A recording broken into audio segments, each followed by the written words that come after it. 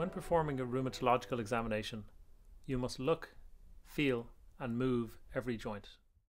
On examination of the ankles and feet, consider the skin, joints, muscles, and nails. Remember the mnemonic EARS, which stands for erythema, atrophy, rash, and scars. Look for the ankle joints and joints of the foot for swelling or deformities. Note any muscle wasting. Luke, do you have any pain in your feet? No.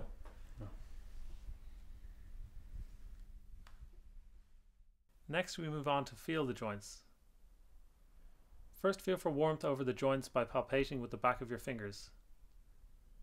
Compare left and right.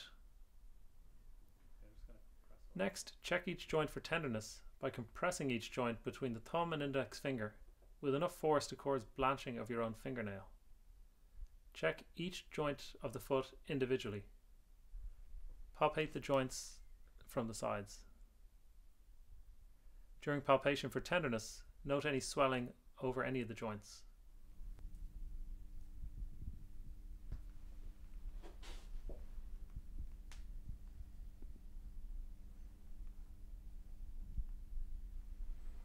Okay. Move the joints of the feet through their normal range of motion by moving the ankles through dorsiflexion and plantar flexion, the subtalar joints through inversion and eversion, and the interphalangeal joints through flexion and extension.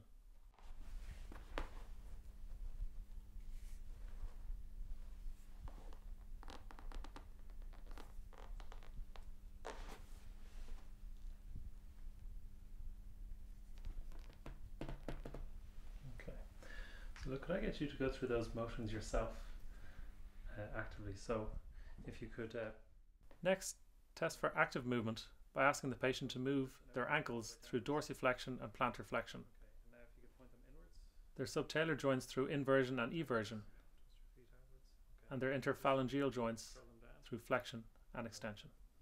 Curl them up and splay them if you can. Okay, that's everything. The last thing I'll get you to do is if you could stand up and you could walk to the end of the room.